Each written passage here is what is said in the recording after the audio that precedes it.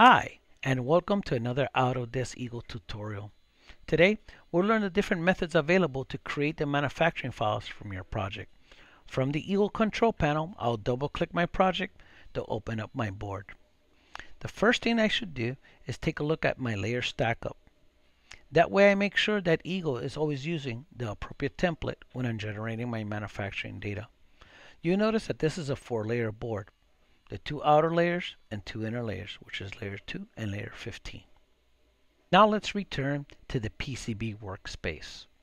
You'll notice on the action toolbar there's 2 icons, one for generate CAM data and one for CAM processor. The generate CAM data is a one-click solution. Let's start there first. Once we select the generate CAM data icon, you'll notice that automatically the 4-layer template got selected. The Gerber files as well as the drill files have been created.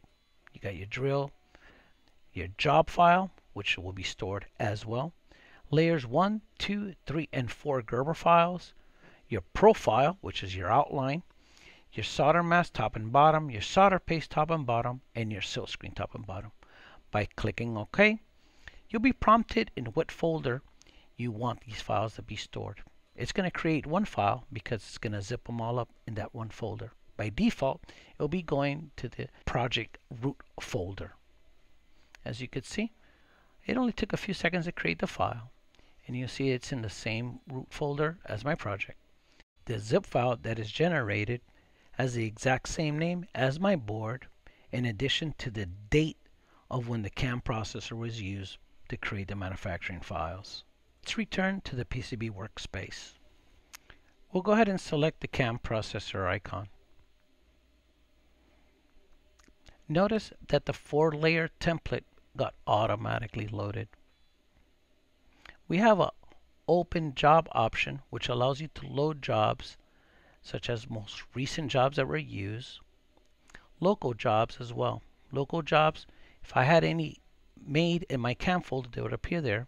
We have our legacy jobs as well as some jobs that have been contributed by different manufacturers.